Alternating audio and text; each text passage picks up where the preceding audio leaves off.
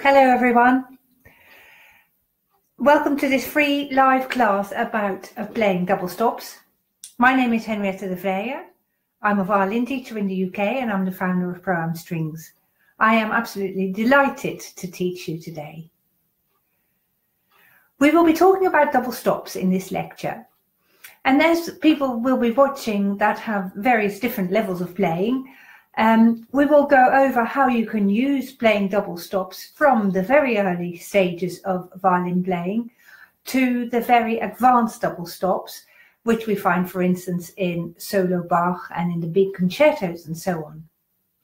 At the end of this class, you should have a clear understanding of how practicing double stops can benefit various aspects of your playing technique. And that goes from the use of the left hand to bowing technique and also, of course, intonation. You should also be able to identify at the end of this class how you can effectively learn to play double stops, both the easier ones and the more difficult double stops.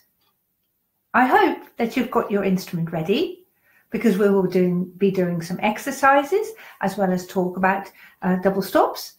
But please feel free to play at home if you like. So let's now get started. Once you have reached a level of playing on your instrument where you're able to play double stops, you have achieved a remarkable level of technical accomplishment. And I can congratulate on that, reaching that level, because now a whole new inspirational world of playing double stops will open up to you. A whole new chapter of violin technique will open up to you too. And I'm hoping that this class will inspire you to use your double stops to further your technique, as well as give you pleasure playing repertoire, which maybe beforehand you have not been able to master, and which is so much more interesting and demanding than before you were able to play double stops. Learning to play double stops offers some real challenges, but as I've said before, it will benefit many areas of your violin playing technique. In this lecture, I will make a distinction between different aspects of playing. Firstly, I would like to discuss how playing double stops will enhance your technique. I will demonstrate in what way double stops develop your hearing and your intonation and your bowing technique and your left hand technique. And secondly, I will show you how you can practice playing double stops so that you can successfully apply playing double stops in your repertoire. In the journey from beginner to advanced violin playing, double stop playing, in my view, should feature quite early on. Namely, as soon as you as a player have developed sufficient flexibility and control for the fingers to fall from the bass knuckle and are able to work more or less independently. And what I mean by that is this. When fingers fall from the bass knuckle, it means these are the bass knuckles. They fall from upright, from above the strings like that. And once you're able to play like that and use your fingers more or less independently, then it's time for you to learn to play double stops. I am always looking for a thumb that doesn't squeeze the neck of the violin here, and for fingers that play on their fingertips. So if you find yourself playing like this, it's quite early for you to learn to play double stops, because your fingers are moving sideways when they go onto the strings and they don't fall from the bass knuckle. So you want to get used to playing with your wrist straighter first and getting your fingers more above the strings so that they can fall down more in an upright motion, shall we say. So your fingers, we're looking for fingers to play on their fingertips, although you might argue that sometimes when you play double stops, your fingers deliberately go a little bit flatter to catch more than one string at a time. So I start my pupils on their double stops quite early on, although you might argue that they are very, very easy double stops. I ask my beginners at a fairly early stage to try and play one finger on two strings. For instance, when they play a first finger followed by another first finger on a different string, I'll say to them, place your finger now in between the two strings. I'll see if you can see it. And in effect, although that is a very rudimentary form of playing double stops, that is a form of playing double stops. Or if they have a second finger on 2 strings, same thing, or third finger. I'll show you an example in a minute. You will no doubt, when you're sort of an intermediate or advanced player, you will no doubt have used your double stops to check your third fingers with open strings, creating an octave interval to check your tuning.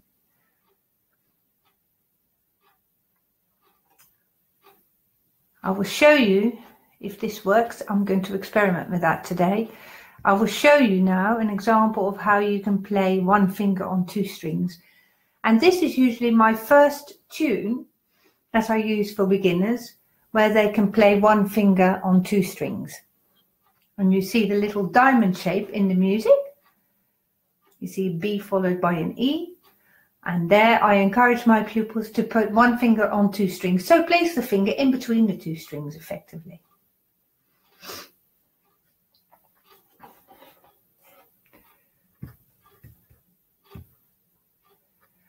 Double stops are a great way to build a good left-hand shape, and it will allow the fingers to function both freely and to work together. And to encourage that, I'm a great fan of octaves, and the order that I teach double stops in are usually octaves first, then 6th, then 3rds, and later on larger intervals such as 10ths. And more unusual intervals as well.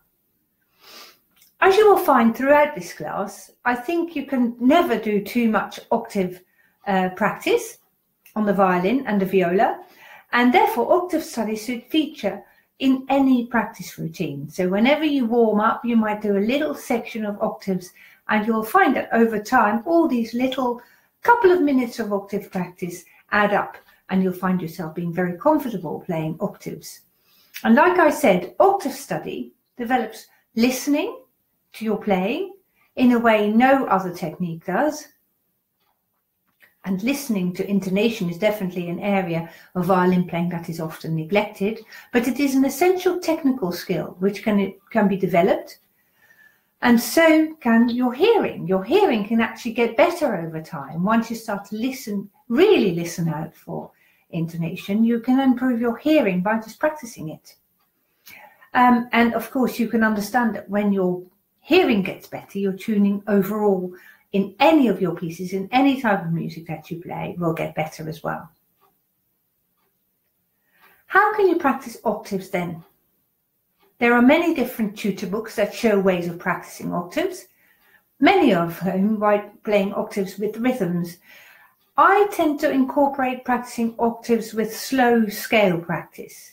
I am very much, like I said before, interested in intonation, so I have to then allow myself time to listen to each interval before moving on to the next one. And therefore I leave rhythms out completely. Instead, I play each interval twice, and to try and improve the tuning on the second playing, no matter how well it sounded on the first go. So I'll give you an example of that. So I suggest you start with a D major scale in octaves, and I'll deliberately play out of tune the first time. So I'm going to play like this in broken chords first.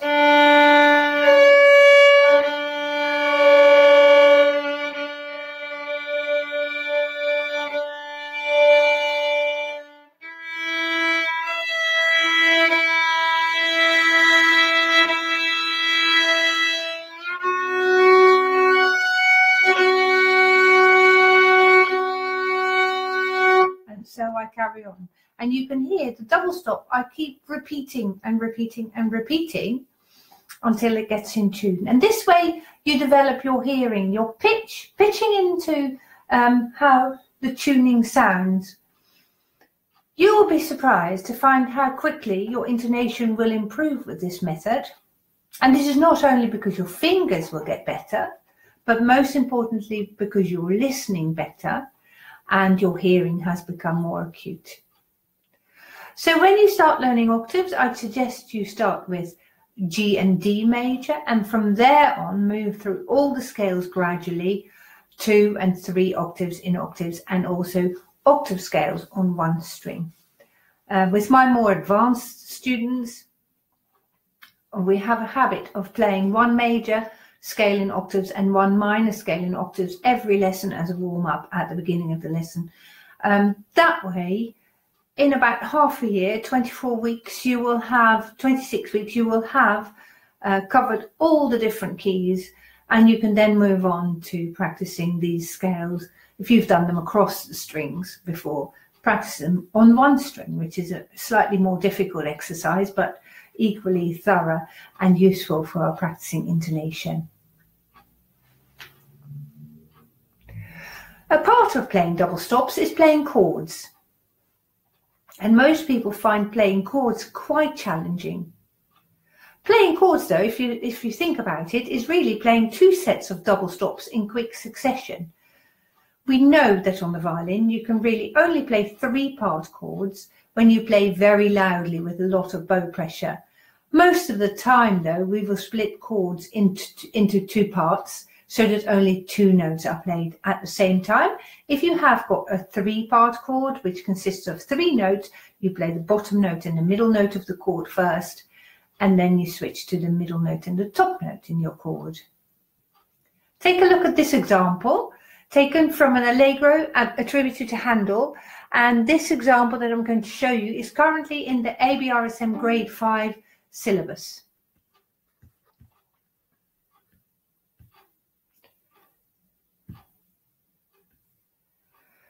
And here we find a chord which at the bottom has an F sharp, then an A sharp, and then an E.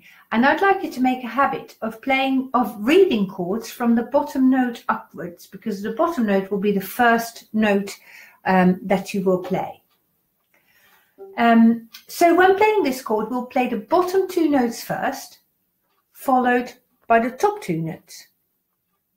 Not only does this involve a nimble use of the left-hand fingers, we will also need to think carefully about the bowing and how we use the right elbow to play this chord successfully. And this is a clear example of how this double stop playing will improve both your bowing technique and your left-hand technique.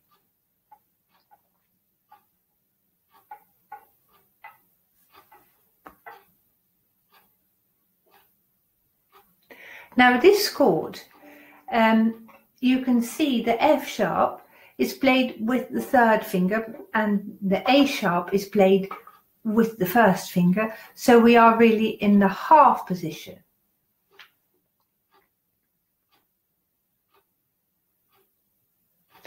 So look at the bar before the chord. When we're playing the B, which is the last note of bar 21, so that is the note immediately before the chord, we have to prepare the bow for the string crossing going to the D string. So I'm playing that B as an up bow on the A string, and for the chord I need to go to the D string. So whilst we play the last note of the previous bar, our right elbow needs to go up slightly just to prepare that for that string crossing. At the same time, our fingers should hover above the strings to prepare to play the chord. So then when you play the bottom half of this chord, while you're playing the F sharp and the A sharp, the right elbow should come down a little bit so that the bow moves towards the E string in preparation for the E at the top. And you can imagine that when you practice it like this and think about your bowing technique as well as about your left hand technique, this can only be practiced in a controlled way when you practice really slowly. And that is my main lesson to you perhaps today, is that when you practice double stops, please go incredibly slowly, because it's much easier to hear and it's much easier to control the left hand fingers and also the bow. I'd like to move on to some more difficult double stop playing now, and I'll show you next an example from the Andante from Bach's Second Sonata for violin.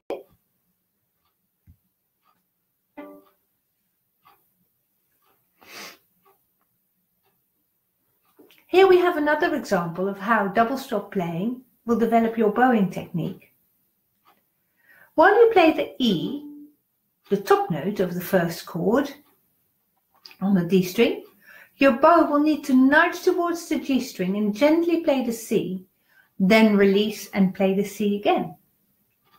This is done with the right wrist, and it is a very delicate movement, just gently pronating the right hand and back again.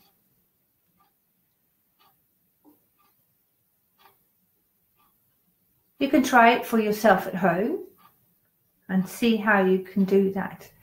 So the melody is really in the top line, and you'd need to bring out the E a little bit more loudly than the C's. The C's underneath it are really for the accompaniment of the E, and they therefore don't have to sound out that loud, so you can very, very gently touch them with your bow on the G string. So very similar to piano playing, you can voice these chords and make sure that you bring out the melody more than the accompaniment. Now this example also shows the need for practicing sixths and thirds. And if you've never practiced these before, I would recommend you start with the sixths, and when you feel comfortable playing sixths, move on to the thirds.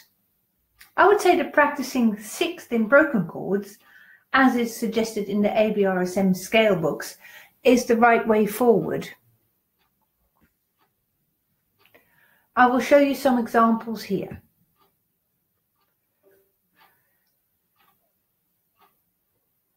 This example here is from the ABRSM grade 7 scale book. And you can practice them in the same way as I've just shown you the octaves. So you break the chord first, and then you play the two notes together as a minim. And then my variation would be to keep repeating that minim a couple of times before you move on to the next bar. So very similar to how I just played your octaves.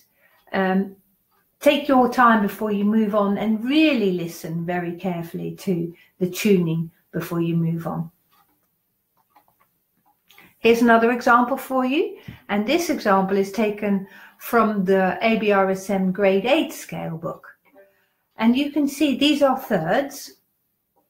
And again, the suggested way of playing is to break the two notes, first play them separately and then play them together. And again, I would recommend, if you practice this, keep on repeating the long double stop a few more times before you move on. Eventually, you will be able to go through the whole piece, of course, but when you practice, I suggest you just keep with one bar, repeat it over and over, then move on to the next bar.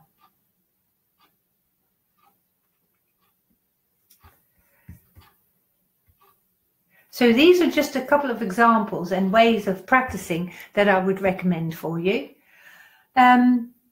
If you would like to try some other double stop studies, I suggest you have a go at ZIT, Opus 32, Book 5, and I spell that S-I-T-T, Opus 32, Book 5. And there is another book with lovely double stop tunes for you to try, and that is called Melodious Double Stops by Josephine Trott. And these are just really, really nice pieces to play. Whereas the ZIT is more like a practice book, and it's very intense and thorough. And the melodies are lovely too, but they're not in a long way as melodious as the double stops by Josephine Trott. After you've finished those and you've moved your technique forward all around, then you can of course move on to the double stop studies in Kreutzer. And Kreutzer has got quite a few double stops, starting with the more straightforward ones to the very, very difficult ones. And then of course following on with Massas Etudes Spéciales and then the Rhoda studies. So before we come to the end of this class, I would like to wish you lots and lots of happy practicing with your double stops. Always remember that practicing a little and often is the way forward for most people. When you first set off to play double stops, they can be quite tiring for the left hand and arm. So take it easy and stop when you feel tired, and please don't despair if you find that playing double stops takes more time than you thought first. I hope I can reassure you that it does for most people. If you have any questions about playing double stops, please email me on info@proamstrings.com. And if you feel that you might benefit from some specialist individual input in your playing, please book a Skype lesson or use our video feedback classes. You can find both of these and other technique videos on www.proamstrings.com. Thank you very much for watching and happy playing. Bye.